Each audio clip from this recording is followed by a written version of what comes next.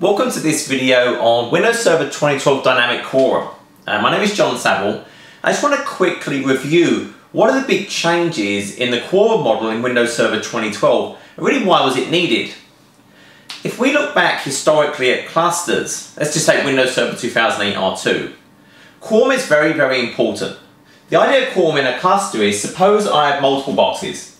So I have node A, node B, node C, and node D. And suppose they are physically separated, different locations, network connecting them. Now the challenge with a cluster is, suppose there's some break in communication.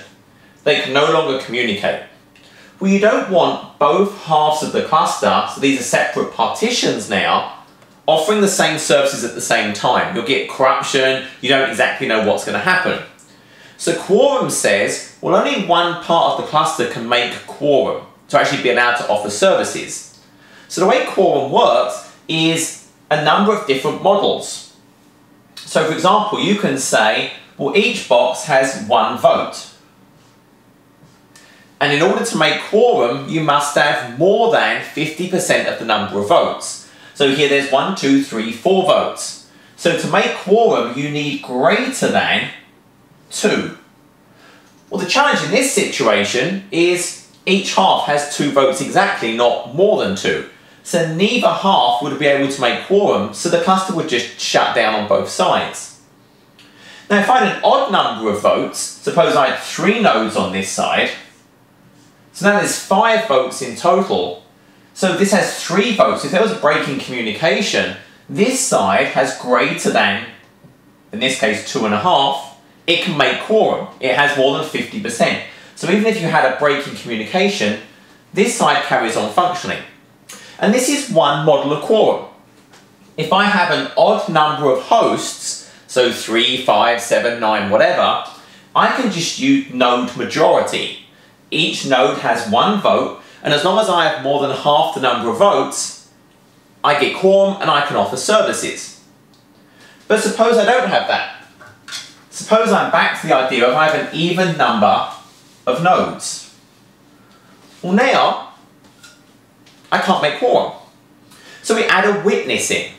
So witness could be a disk witness. So if there is some concept of shared storage, so they're all connecting to some storage, I have a disk witness, and that disk witness also has a vote.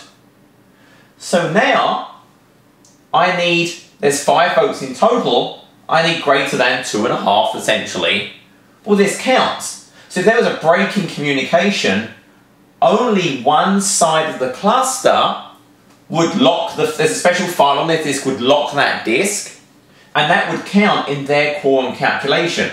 So suppose this was here, this side has 3 votes, this one only has 2, so therefore this one would shut down, and this side runs quite happily. So that's great. If you don't have shared storage, you can use a file share. So it's just a file share, and again this gets a vote, so this has disappeared, and again it will be locked by one partition of the cluster. So you have these different models in 2008 R2, and they still remain in 2012. And this ensures that in some kind of break, one partition can always make Quorum. But there's a challenge here. So let's take this out. Let's go back to our original 4 nodes. So I need, essentially at this point, 3 nodes, if there's no disk witness or file share witness, to stay functional. Now let's say I'm doing some maintenance. I shut down this box. I'm going to patch it, reboot it, hardware maintenance, doesn't matter. So I'm going to shut this down. Well, as soon as I shut this down, remember it still has a vote. So in total there are 4 votes. 1, 2, 3, 4. He is now not available. So there are now 3 votes left. Well, that's greater than 50% of the cluster stays up. But now suppose I get a bit anxious, I now go and patch the second box. Maybe this box crashes. Well, now this vote has gone as well. Now I have 2 votes. 2 is not greater than 50%. And what would happen now is the entire cluster would shut down. I don't have quorum. These 2 nodes out of the 4 do not make quorum.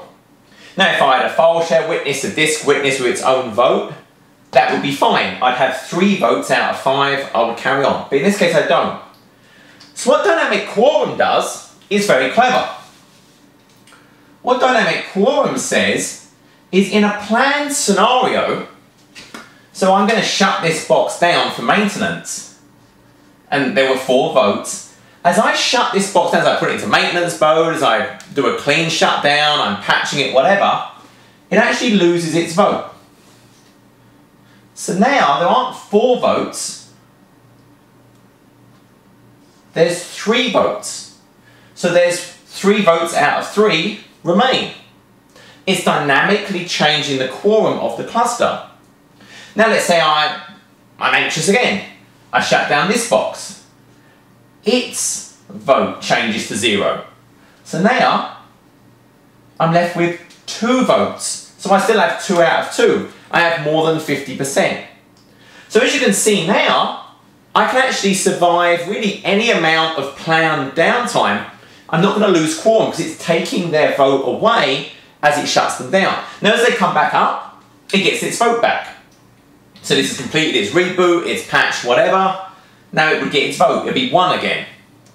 And then that would get another 1, so back to 3, then 4. It's dynamically changing as I'm bringing them in and out of maintenance, as I'm patching them, whatever.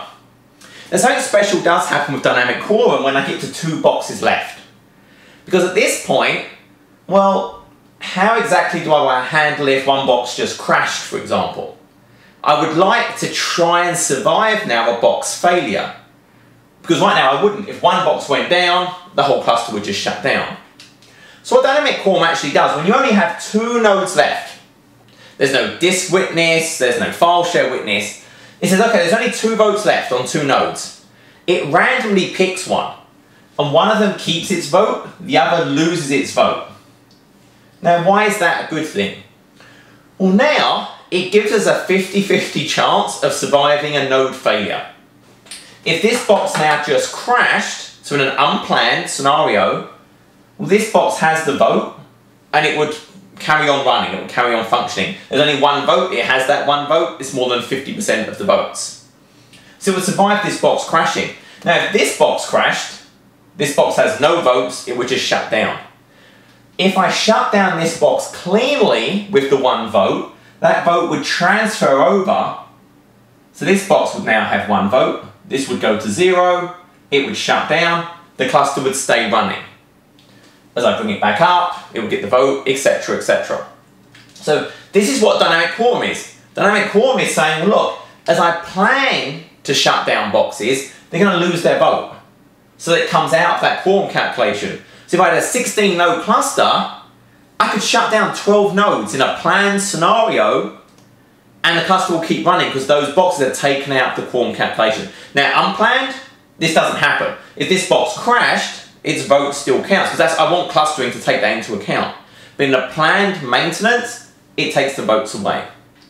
Now, one challenge you do have when you start getting into these situations of 2 boxes left or an even number of nodes, well, generally you want to add a disk witness or a file share witness only when you have an even number of nodes. When I have an odd number of nodes, I don't want that extra disk or file share witness. So it can get a little bit tricky about those. The great news is in R2, 2012 R2, you always add a disk witness or a file share witness, and it uses it only if it needs it. Only if there is an even number of nodes does it use that disk or file share witness. If there's an odd number of nodes, it doesn't use the witness vote.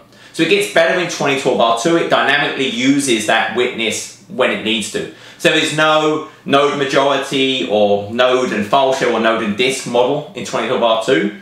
It's just you add a witness always, and it decides if it should use it or not. So it gets a lot better. But hopefully this clears up what is dynamic quorum. It's just adding and removing votes as you take boxes in and out of maintenance. So appreciate your time. Thank you.